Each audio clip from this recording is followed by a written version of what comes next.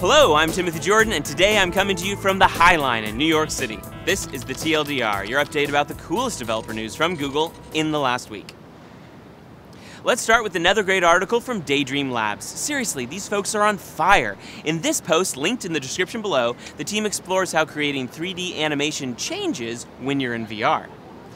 TensorFlow version 0.9 is now available with improved mobile support, including iOS, Raspberry Pi, and new compilation options. The post has links to the release notes, mobile guide, and samples. We recently open-sourced our implementation of wide and deep learning as part of the TF-Learn API, so that you can easily train a model yourself. Check out the post for an explanation, tutorials, and our research paper.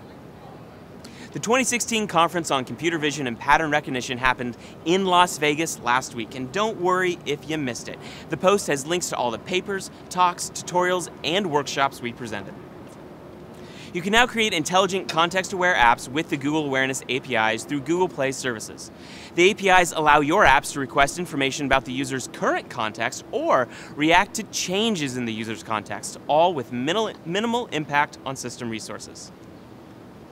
If you enjoy big data and open source, you're in luck. In collaboration with GitHub, we're releasing the full snapshot of content of more than 2.8 million open source GitHub repositories in Google BigQuery. You'll have access to analyze the source code of almost 2 billion files with a simple or complex SQL query, which is totally awesome. Check out the post to get started. The new Google Cast SDK is available for Android and iOS senders.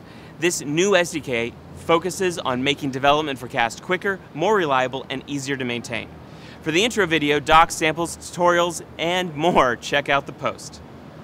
The latest version of the Google Maps Android API is out, and it includes several requested features, including the ability to order the display of markers on the map, the ability to set the transparency of your tile overlays, and a new circle click listener. The post has details and code.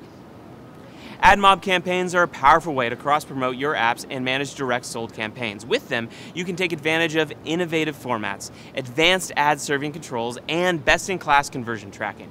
More info on the post linked below. Thanks for joining me at the High Line this week. Don't forget to subscribe, because subscribing is caring.